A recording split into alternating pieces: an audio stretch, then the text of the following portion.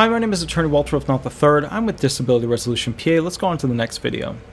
Will receiving benefits from the government hurt my chances for obtaining disability benefits? No, that's a really easy one. These benefits are issued by the government, whether you're getting the $1,200 check or some other fashion thing that they come up with as part of this whole phasing of, stimulus into the economy, yada, yada, yada.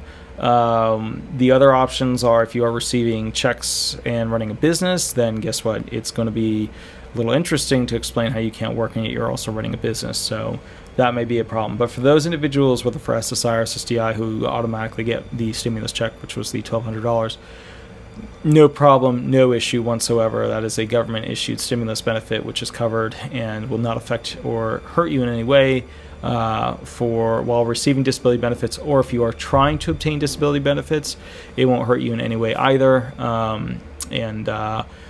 While they haven't come out with a provision related to SSI yet about the restricting of the 2,000 plus rule, I'm pretty sure they'll come out with one where the $1,200 allowance added onto your bank account or whatever is not going to be considered any income or resource thereafter, which would hurt your SSI benefits. They're going to come out with something like that, even if it doesn't exist right now, which it doesn't. Okay. So, will receiving benefits from the government hurt my chances for obtaining disability benefits? If you already have them, no. If you're trying to get them, no. If you had them and lost them, no. You're going to be totally fine. It's not going to hurt you in any way. Okay?